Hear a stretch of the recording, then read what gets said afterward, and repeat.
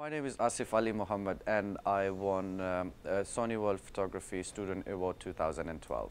For the initial stage of the competition, you have to enter a body of work, and there were 200 universities from across the globe who entered for this competition, and I was shortlisted amongst final 10.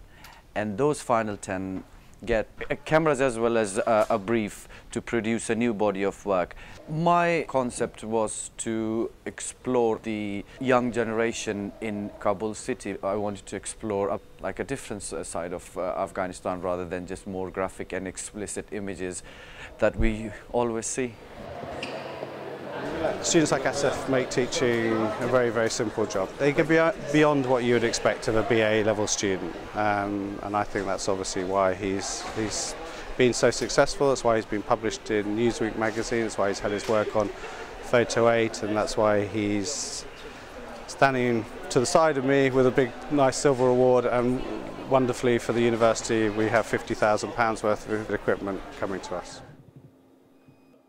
The facilities are amazing. It's new. It is, I think, much better than some of the professional photography labs in London. So we are, I think, quite lucky to have this sort of environment.